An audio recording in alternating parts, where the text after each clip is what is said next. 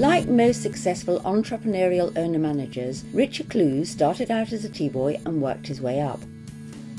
His fashion retail business, the Collections Group, which began here in the Channel Islands, now runs up the length of Britain, making him, in his own words, a non-stop travelling salesman.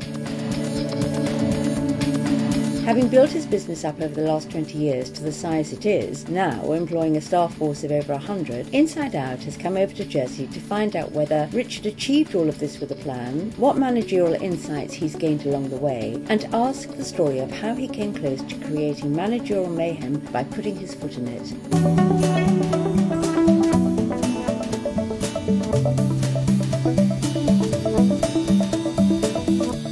Tell us how you started out as a fashion retail owner-manager.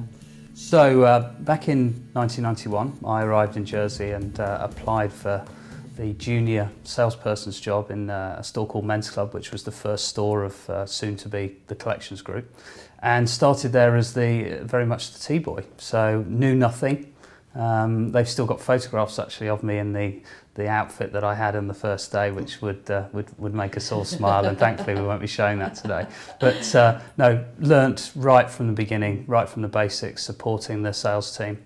That was my job. What gave you the impetus to move from being tea boy, salesman, to running a store yourself? Moving the business on came about with the opportunity to get involved as a shareholder in the business. That was something that came along quite quickly when the owner at the time of the business obviously saw something in me and gave me the opportunity, and I obviously will forever be grateful for that opportunity, because we wouldn't be here now. So from a single store selling menswear, you've truly branched out over the years. Yes, indeed we have. I mean, sometimes I question myself quite what we were doing, but the original rationale was that we wanted a bigger business here in Jersey, and we could only have so many menswear stores, so we needed to move into the other genders. So premium women's wear, premium menswear we've already mentioned, children's wear, surf wear. We're the proud custodians of brands such as Hugo Boss, Giorgio Armani, Quicksilver from the surfwear business, the likes of Mulberry, Dolce & Gabbana from a women's wear perspective. So we're very proud of these agencies that we've worked very hard to acquire.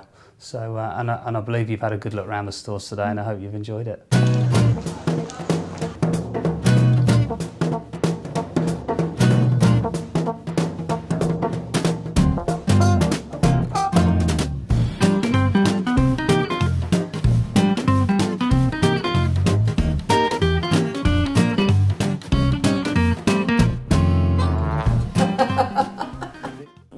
Got businesses that run the length of the UK, haven't you, as well as what you manage here on the island.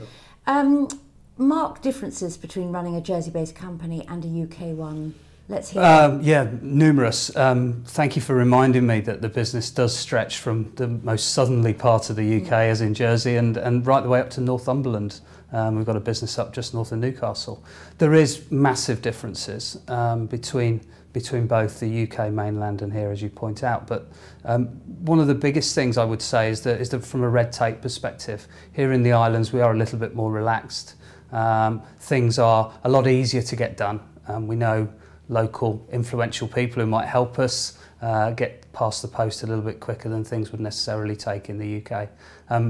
Recently I had a situation where we were looking to move into Sunday trading, which is a new law here in Jersey. There was a delay on my permits. I phoned my friend who's the constable of St Helier and explained there was a bit of a delay, and he told me to just open the store and we'd worry about the paperwork later. I don't think that's something you'd ever experience in the UK. You've had a recent injury, accident. Which is why you're in my house. Which is why we're here. Indeed, that we had to come to you for this interview.